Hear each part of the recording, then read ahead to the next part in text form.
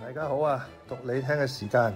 咁上一回就17節 450 from Paddington，OK，A.Christie 嘅講緊呢個查案啊Cedric 咧不斷喺度查案搜集口供，向呢個 Dr. Quimper 咧攞到少少資訊啦，佢對於 Crackenthorpe family 嘅睇法啦，同埋就係咧呢個小主人Alexander 同埋佢朋友咧，佢哋揾到線索喎，佢哋揾到一封信喎，咁個信入面就係寫就係俾呢個Martin Crackenthorpe嘅，咁但係就未鑑定嘅，咁又多啲線索，咁案情就繼續咧就曲折離奇落去啦。咁呢一節第18啦，我哋睇下咧 Cedric 咧會唔會揾翻 Miss Marple 或者會揾到Cedric繼續錄口供啊 ？OK，Chapter 18。Cedric was escorted by the boys through the back door into the house. This was, it seemed, their common mode of entrance. The kitchen was bright and cheerful. Lucy, in a large white apron, was rolling out pastry. Leaning against the dresser, watching her with a kind of dog-like attention, was Brian Easley. With one hand he tugged at his large fair moustache. "Hello, Dad," said Alexander kindly. "You out here again?" "I like it out here," said Brian, and added, "Miss Iresbarrow doesn't mind." "Oh, I don't mind," said Lucy. "Good evening, Inspector Cedric." "Coming to detect in the kitchen?" asked Brian with interest. "Not exactly. Mr. Cedric Crackenthorpe is still here, isn't he?" "Oh, yes, Cedric's here. Do you want him?" "I'd like a word with him. Yes, please." "I'll go and see if he's in," said Brian. "He may have gone round to the local." He unpropped himself from the dresser. "Thank you so much," said Lucy to him. "My hands are all over flour, or I'd go." "What are you making?" asked Stoddard West anxiously. "Peach flan." "Good-o," said Stoddard West. "Is it nearly supper time?" asked Alexander. "No." "Gosh, I'm terribly hungry." "There's the end of the ginger cake in the larder." The boys made a concerted rush and collided in the door. "They're just like locusts," said Lucy. "My congratulations to you," said Cedric. "What on exactly?" "Your ingenuity. Over this." "Over what?" Cedric indicated the folder containing the letter. "Very nicely done," he said. "What are you talking about?" "This, my dear girl, this." He half drew it out. She stared at him uncomprehendingly. Cedric felt suddenly dizzy. "Didn't you fake this clue and put it in the boiler room for the boys to find? Quick, tell me." "I haven't the faintest idea what you're talking about," said Lucy. "Do you mean that—" Cedric slipped the folder quickly back in his pocket as Brian returned. "Cedric's in the library," he said. "Go on in." He resumed his place on the dresser. Inspector Cedric went to the library. Cedric Crackenthorpe seemed delighted to see the inspector. "Doing a spot more sleuthing down here?" he asked. "Got any further?" "I think I can say we are a little further on, Mr. Crackenthorpe." "Found out who the corpse was?" "We've not got a definite identification, but we have a fairly shrewd idea." "Good for you." "Arising out of our latest information, we want to get a few statements. I'm starting with you, Mr. Crackenthorpe, as you are on the spot." "I shan't be much longer. I'm going back to Ibiza in a day or two. Then I seem to be just in time." "Go ahead." "I should like a detailed account, please, of exactly where you were and what you were doing on Friday 20th December.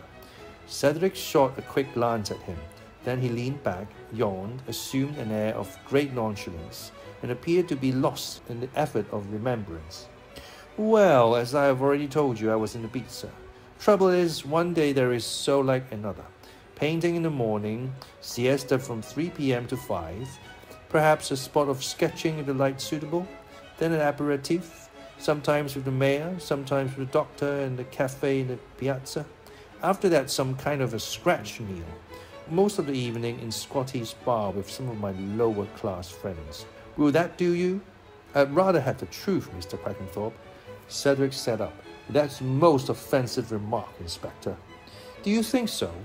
You told me, Mr. Crackenthorpe, that you left Ibiza on 21st December and arrived in England that same day." "So I did. M. Hi, M." Emma Crackenthorpe came through the adjoining door from the small morning room. She looked inquiringly from Cedric to the inspector. "Look here, Em. I arrived here for Christmas on the Saturday before, didn't I? Came straight from the airport." "Yes," said Emma wonderingly. "You got here about lunchtime." "There you are," said Cedric to the inspector. "You must think us very foolish, Mr. Crackenthorpe," said Craddock pleasantly. "We can check on these things, you know. I think if you'll show me your passport." He paused expectantly. "Can't find a damn thing," said Cedric. "Was looking for it this morning. Wanted to send it to Cook's." "I think you could find it, Mr. Crackenthorpe, but it's not really necessary. The records show that you actually entered this country on the evening of 19th December. Perhaps you will now account to me for your movements between the time until lunchtime on 21st December when you arrived here." Cedric looked very cross indeed. "What's the hell of life nowadays?" he said angrily. "All this red tape and form filling. That's what comes of a bureaucratic state. Can't go where you like and do as you please anymore. Somebody's always asking questions. What's all this fuss about the 20th anyway? What's special about the 20th? It happens to be the day we believe the murder was committed. You can refuse to answer, of course, but who says I refuse to answer? Give a chap time. And you were vague enough about the date of the murder at the inquest. What's turned up new since then?" Craddock did not reply. Cedric said with a sidelong glance at Emma, "Shall we go into the other room?" Emma said quickly, "I'll leave you." At the door, she paused and turned. "This is serious, you know, Cedric. If the 20th was the day of murder, then you must tell Inspector Craddock exactly what you were doing." She went through into the next room and closed the door behind her. "Good O.M.," said Cedric. "Well, here goes. Yes, I left the pizza on the 19th, all right. Planned to break the journey in Paris and spend a couple of days routing up some old friends on the left bank. But as a matter of fact, there was a very attractive woman on the plane. Quite a dish. To put it plainly, she and I got off together. She was on her way to the States. Had to spend a couple of nights in London to see about some business or other. We got to London on the 19th. We stayed at the Kingsway Palace in case your spies haven't found that out yet. Call myself John Brown. Never does to use your own name on these occasions. And on the 20th, Cedric made a grimace. Morning pretty well occupied by a terrific hangover. And the afternoon from 3 o'clock onwards. Let me see. Well, I mooned about, as you might say. Went to the National Gallery, that's respectable enough. Saw a film, Rwanda of the Range. I've always had a passion for westerns. This was a corker. Then a drink or two in the bar and a bit of a sleep in my room, and out about 10 o'clock with the girlfriend and around various hot spots. Can't even remember most of their names. Jumping Frog was one, I think. She knew them all. Got pretty well plastered, and to tell the truth, don't remember much more until I woke up the next morning with an even worse hangover. Girlfriend hopped off to catch a plane, and I poured cold water over my head, got a chemist to give me a devil's brew, and then started off for this place, pretending I just arrived at Heathrow. No need to upset Emma, I thought. You know what women are, always hurt if you don't come straight home. I had to borrow money from her to pay the taxi. I was completely cleaned out. No use asking the old man. He'd never cough up. Mean old brute. Well, Inspector, satisfied? Can any of this be substantiated? Did Mr. Crackenthorpe say between 3 p.m. and 7 p.m.? Most unlikely, I should think, said Cedric cheerfully. National Gallery, where the attendants look at you with lackluster eyes in a crowded picture show. No, not likely. Emma re-entered. She held a small engagement book in her hand. You want to know what everyone was doing on 20th December, is that right, Inspector Craddock? Well, yes, Miss Crackenthorpe. I've just been looking in my engagement book. On the 20th, I went into Brackhampton to attend a meeting of the Church Restoration Fund. That finished about 1:45, and a lunch with Lady Paddington and Miss Bartlett, who were also on the committee, at the Cadena Cafe. After lunch, I did some shopping, stores for Christmas and also Christmas presents. I went to Greenford's and Leo and Swift's, Boots, and probably several other shops. I had tea about 4:45 in the Shamrock tea rooms, and then went to the station to meet Brian, who was coming by train. I got home about 6 o'clock and found my father in a very bad temper. I had left lunch ready for him, but Mrs. Hart, who was to come in the afternoon and give him his tea, had not arrived. He was so angry that he had shut himself in his room and would not let me in or speak to me. He does not like me going out in the afternoon, but I make a point of doing so now and then. You are probably wise. Thank you, Miss Crackenthorpe. He could hardly tell her that as she was a woman, height 5'7", her movements that afternoon were of no great importance. Instead, he said, "Your other two brothers came down later, I understand. Alfred came down late on Saturday evening. He tells me he tried to ring me on the telephone that afternoon I was out, but my father, he was upset, will never answer the phone. My brother Harold did not come down until Christmas Eve." "Thank you, Miss Crackenthorpe. I suppose I mustn't ask." She hesitated. "What has come up new that prompts these inquiries?" Cedric took the folder from his pocket. Using the tips of his fingers, he extracted the envelope. "Don't touch it, please. But do you recognize this?" "But," Emma stared at him, bewildered. "That's my handwriting. That's the letter I wrote to Martine." "I thought it might be. But how did you get it? Have you found her?" "It would seem possible that we have found her. This empty envelope was found here." "In the house?" "In the grounds." "Then she did come here. You mean it was Martine there, in the sarcophagus?" "It would seem very likely, Miss Crackenthorpe," said Cedric gently. It seemed even more likely when he got back to town. A message was awaiting him from Armand Desson. One of the girlfriends has had a postcard from Anna Stravinska. Apparently, the cruise story was true. She has reached Jamaica and is having, in your phrase, a wonderful time. Cedric crumpled up the message and threw it into the wastepaper basket. "I must say," said Alexander, sitting up in bed, thoughtfully consuming a chocolate bar, "that this has been the most smashing day ever. Actually finding a real clue." His voice was awed. "In fact, the whole holidays have been smashing," he added happily. "I don't suppose such a thing will ever happen again." "I hope it won't happen again to me," said Lucy, who was on her knees packing Alexander's clothes into a suitcase. "Do you want all this space fiction with you?" "Not those two top ones. I've read them. The football and my football boots, and the gum boots can go separately. More difficult things you boys to do travel with." "It won't matter.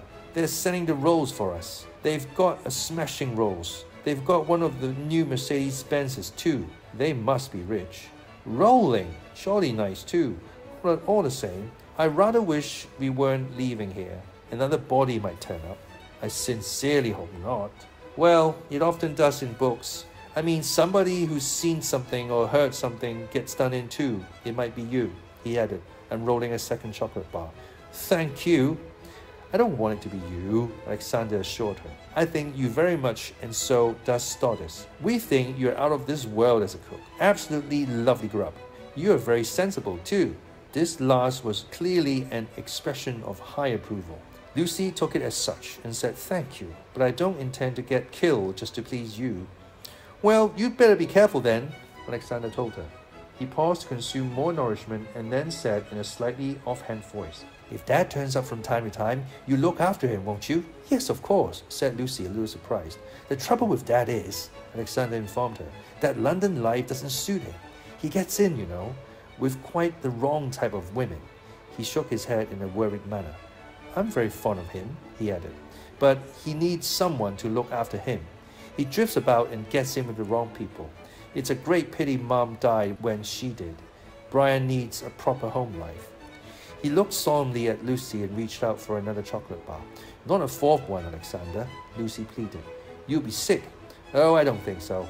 I had 6 running once and I wasn't. I'm not the bilious type." He paused and then said, "Brian likes you, "That's very nice of him. He's a bit of an ass in some ways," said Brian's son, "but he was a jolly good fighter pilot. He's awfully brave, and he's awfully good-natured." He paused, then averting his eyes to the ceiling, he said rather self-consciously, "I think really, it would be a good thing if he married again. Somebody decent. I shouldn't myself mind at all having a stepmother. If she was a decent sort." With a sense of shock, Lucy realized that there was a definite point in Alexander's conversation. "All this stepmother bosh," went on Alexander, still addressing the ceiling, "is really quite out of date. Lots of chaps' daughters and I know have stepmothers, divorce and all that, and they get on quite well together. Depends on the stepmother, of course. And of course, it does make a bit of confusion taking you out and on sports day and all that. If there are 2 sets of parents. Though, again, it helps if you want to cash in." He paused, confronted with the problems of modern life. It's nicest to have your own home and your own parents. But if your mother's dead, well, you see what I mean? If she's a decent sort, said Alexander for the third time. Lucy felt touched. I think you're very sensible, Alexander, she said. We must try and find a nice wife for your father. Yes, said Alexander non-committally. He added in an offhand manner. I thought I'll just mention it. Brian likes you very much. He told me so. Really? Thought Lucy to herself. There's too much matchmaking round here. First Miss Marple and now Alexander. For some reason or other, pigsties came into her mind. She stood up. Good night, Alexander. There'll be only your washing things and pajamas to put in the morning. Good night. Good night, said Alexander. She slid down in bed, laid his head on the pillow, closed his eyes, giving a perfect picture of a sleeping angel, and was immediately asleep. 呢一節咧就有講到 Cedric 同埋 Emma 嘅口供啦。Cedric 嘅口供都係唔足以洗除佢嘅嫌疑啦。再之後啦，就係呢個小主人啦 ，Alexander 啦，又同呢個 Lucy 傾偈啦。咁又亦都有提到呢個 Brian 咧，佢爸爸咧就係都係生活有啲好似有啲唔檢點喎，都有好多女人喎。不過都係啲唔三唔四嘅女人咁樣。即係如果 Alex 講嘅屬實啦，咁樣。咁換句話講咧，即係 Brian 都會唔會係仍然都係有嫌疑咧？咁樣咁啊，似乎都係。咁啊，作者刻意咧就將所有人咧都係疑犯，所有人都係疑犯嚇。咁啊 ，Emma 嗰個口供啊比較上就solid 啲嘅，即係佢有個好清晰嘅時間表啦。咁啊，同好多人一齊食飯啊、做嘢啊呢樣嗰樣啊。咁啊變咗咧要有不在場證據咧，就應該就如果問到佢有證人咧，咁啊可以洗脫嫌疑。咁亦都有提到一樣嘢，就係Cedric 以為 Alexander 執到嗰封信，只不過係 Lucy 劈低嘅啫，嗰個信封啊，純粹係信封。咁啊，只不過係 Lucy 擺落去嚟當係同啲小朋友玩遊戲，點知唔係喎，唔係 Lucy 擺嘅喎，咁即係話佢哋真係執到喎，咁令到呢個 Cedric 咧就覺得呢一封信係咪真係俾呢個 Maxine 嘅咧？Maxine 真係嚟過呢一度咧？Maxine 嚟過呢度打開咗封信咧？咁啊，似乎就係想咁引導讀者去咁樣嘅推測啦。OK， 咁啊讀到呢度先啦，兩個字同大家分享 unprob。咁文中喺開頭咧冇耐就講阿 Brian 咧就話佢 unprop himself from a dresser， 即係話咧佢其實即係 remove 嘅意思啦，即係話佢離開啦。另一個咧常見字嚟嘅 imperative 就係餐前走咯，就係咁簡單。OK， 講到呢度啦，今日咁我哋聽日再繼續20節450 from Paddington。